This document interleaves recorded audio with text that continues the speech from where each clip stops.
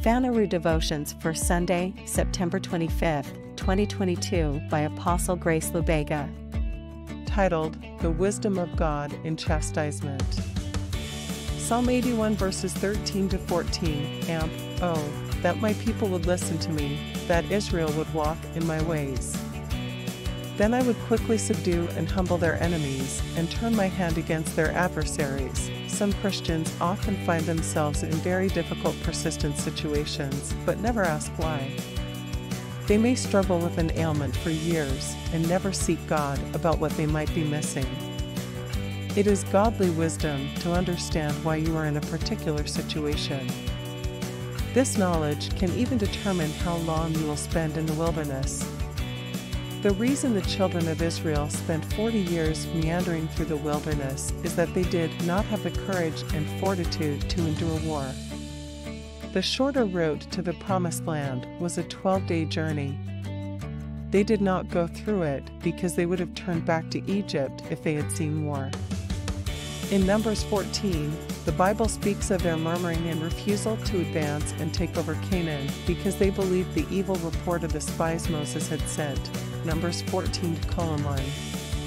When God saw their lack of courage and faith in him, he told Moses, "Tomorrow turn you, and get you into the wilderness by the way of the Red Sea.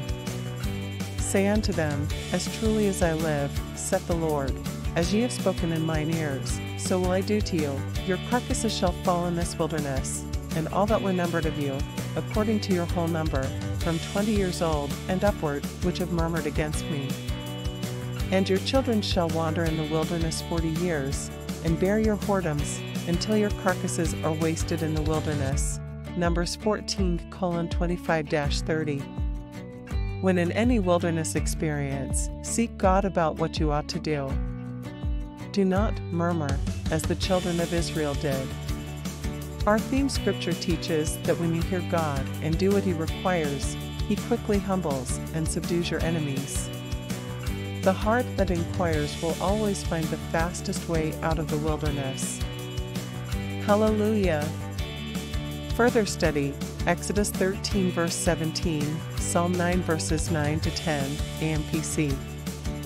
Golden Nugget: when in any wilderness experience, seek God about what you ought to do.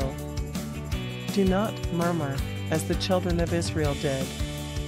Our theme scripture teaches that when you hear God and do what he requires, he quickly humbles and subdues your enemies. The heart that inquires will always find the fastest way out of the wilderness. Prayer. Loving Father, I thank you for this truth. I thank you for teaching me your ways. I have the wisdom that inquires and the brokenness of the spirit to hear you about what I must do in any circumstance. In Jesus' name, amen.